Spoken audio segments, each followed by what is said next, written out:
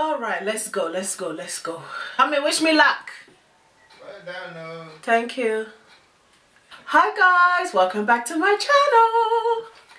I know, I've been gone for a minute, but I can't even give you reason, Sha. I've been gone for a little while, but I'm back. Everything's cool. Last week Friday was my terrier birthday. I'm officially a grown up. I can't do stupid shit no more. First, yeah, the lighting. Finished just I went through the struggle to get this video, to film this video right now. It is like 1 o'clock in the morning, close to 1 in the morning. So I've never filmed at night time with these lights before. I've actually only got one because when I had both these lights on, I look like a misrace person and I'm dark skinned. It just blew me out, way overexposed, and I don't really know how to. So we are working on it. So I'm sorry if I look kind of crazy. Like as soon as I put my hands up, my face looks grey. I don't know. We're gonna work with it like this today, and hopefully over time I'll be able to fix the lightings, the settings of my camera so it looks alright. But you know, give me a blind for today. As you can tell by the title of the video, it's about, now it looks, because of the lighting, it actually looks really dark, but this video is about how I achieved and maintain my red hair.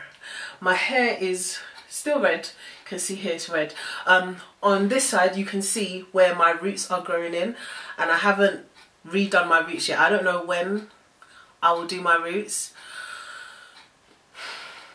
Maybe Christmas, maybe New Year, I don't know yet. But yeah, so far you can see red is a flipping difficult colour to maintain, but I'll tell you how I did it, so you know, just keep watching. First, I need to put in this disclaimer. When I wanted to dye my locks, right, I went to, you know, the Encyclopedia of Natural Hair, aka YouTube, to see how other people had done it. And I kid you not, I got so frustrated because I saw so many videos about how to, and it was all different colours, you know, there's how to achieve blue hair, because originally I was dye my hair blue, yeah, blue. How to achieve blue hair, how to achieve blonde hair, how to achieve red hair, how to achieve purple hair without bleach. And I thought, perfect. 95% of the time, the people in these videos already had hair that had been previously dyed. So it was much easier for the colour to take in hair that's already been lightened. Number one. Number two, the other 5% of the time, I don't know why I said number one, number two. The other 5% of the time, it was people that had used box dyes that on the box, it said no bleach, but there was still some other flipping kind of chemical in there that lightened their hair. So I'm going to let you know this now. If you happen to come across this video because you want to know how to change your hair colour, and your hair colour is either very, very, very dark brown or black like mine, there is no way, let me tell you now, to put you out of your misery and all your Google searching, there is no way to lighten your hair colour without using bleach, peroxide, some kind of harsh chemical that is going to strip the melanin, the colour from your hair in order for you to lighten it. Let me just let you know that now. There's no henna, there is no chemical free, lighten your hair, none of it is going to work. You need to bleach your hair. One way or another, you're going to have to bleach your hair in order to dye it. So if you're not comfortable with that, and when my hair was as a loose natural, I wasn't comfortable with that. I felt like my hair would break, like I couldn't handle it. But where kind of, in a way, each lock is kind of like a strand of hair, so it's much thicker, it can take more. So I'm okay with doing it to my locks. But if you're not comfortable with doing that, just end the search now. Because you're not going to be able to lighten your hair from this to anything else without bleach. The bleach I used, I will put a picture of it up here because I don't have it with me right now, because obviously I've dyed my hair. When did I do it? I did it June, July, some point in summer this year. I think it was June, end of June, something like that. And I did it twice. So I basically waited till after my wedding, and then I was like, yeah, I'm dyeing my hair. It'll be black for the pictures and I'll dye my hair. So the first time I used the same bleach to dye my hair both times. I did it twice, and I kind of touched on the reason why that happened in my 17-month lock update, so I will link that down below if you want to watch that. But basically, the first time I dyed my hair, it was just because this is when I wanted to do blue, right? So it was just a strip of hair right here that I wanted to have blue, and I wanted it to be kind of like a navy, somewhere between like a navy and a royal blue, kind of in between that, and I wanted just that strip. When I dyed it, I did not do my research properly, so all I knew was that you need to bleach your hair and then you can dye it. So I bought the bleach, the box bleach, which is again this one, and this is a pre-lightener. This isn't like a box dye that tells you just put this in and your hair will go from something to something, like when you see they show you the colour chart on the back. I didn't buy that, I just bought a pre-lightener, so strip my hair of colour and then add in like a semi-permanent dye. So I didn't know that you can't go, and this is something else, you can't go from black to blonde in one session. Going from black to blonde, out of all the hair colours, dark brown, red, you know, auburn, whatever, black is the hardest to shift. I don't know why, just how melanin is that strong, but black is the hardest to shift. So to go from black to blonde, which is the ideal situation for whatever colour you want to dye, because think of it like painting. If you're going to paint, you're going to paint on a white piece of paper to get the colour to show up really bright. No one take that in any kind of bad way, don't. So you need to get your hair as close to blonde as possible, so that whatever colour you want to dye it is going to look exactly like the bottle that you picked up of colour. Black is the hardest, I didn't know that. So the first time I did it, I just put the pre-lightener in, followed the instructions, and then my hair was pumpkin orange. Now if it's the first time you're trying to bleach your hair, know that you're going to have to do it in a few sessions over a period of time, and pumpkin orange is the first thing you're going to get. When I got pumpkin orange hair, I was like, hell no, I can't go to work like this tomorrow, this is a joke.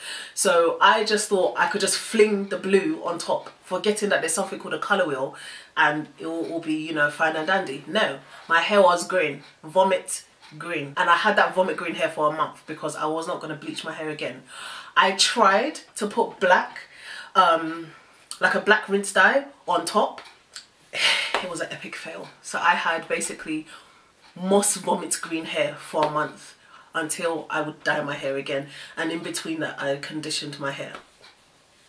So the second time I used the same pre-lightener, but I now had decided not to dye my hair blue but to dye it red, because even if my hair went pumpkin orange again, because this time I was dyeing my whole head, so I knew it was going to go pumpkin orange and probably that center strip would be a bit lighter, that dyeing it red from the colour wheel, it would be fine. If I had really wanted to dye my hair a completely different colour, like let's say I really wanted to have that strip of hair blue, I would have probably just gone to a hair salon, gone to a professional and let them do it for me, and know that I'm going to have to go like maybe 2 or 3 sessions over a period of time to get my hair from black to blonde before I could put the blue in. So if you're doing it yourself, bear that in mind. You cannot go from black to blonde in order to dye it some other kind of crazy colour, unless it's going to be something like red or auburn or something like that, that if your hair, when your hair goes pumpkin orange, it's going to complement the colour you're going to dye it to. So like mine, it went orange, I dyed it red. Bear that in mind. The colour I used to achieve this, now my hair, if I come a bit closer, you can see this front section here, it's brighter because I had previously bleached that, and I left a month in between bleaching sessions, whereas the back and stuff is a lot deeper because I only left the bleach or the pre-lightener in my hair for about 20 minutes. No, actually that's a lie. I had it on the ends of my hair for about 20 minutes, and then on the roots of my hair I added it after 20 minutes and left it for another kind of 15. So that part of my hair is a lot deeper, whereas this part you can see where it's like proper red. The red that I used is from Creative Image Adore. I'm pretty sure everybody knows this rinse dye, semi-permanent hair colour, and the colour I got was number 71 Intense Red. See that? Focus, no focus, well, number 71 Intense Red, that's what I got. And let's see if I can open this without making a mess. I don't know if you can see, that's, yeah, you can see that, that's what it looks like. I still got some inside. That's the colour that it looks like. So it kind of looks pink. I'll also say this again. There are so many people that have had really bad reactions to semi-permanent dyes. I know previously, like, you know, some years back, it used to be caused by a chemical called PPD, which was predominantly found in black rinse dyes or black semi-permanent dyes. And so they always recommend you do a 48-hour test. I will not lie, I don't always do that.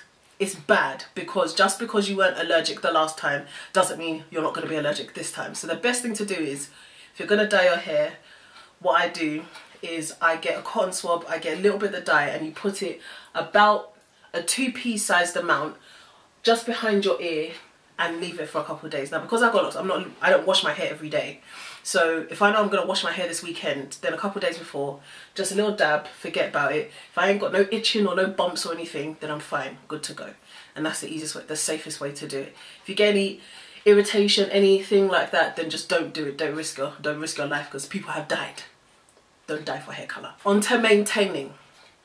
The way I maintain my hair colour, because red is hard to maintain, even how it is now where you see some of it's bright, some of it's hard. It rinses out so fast. You have to like wash your hair with cold water, and it's long. Red hair is long.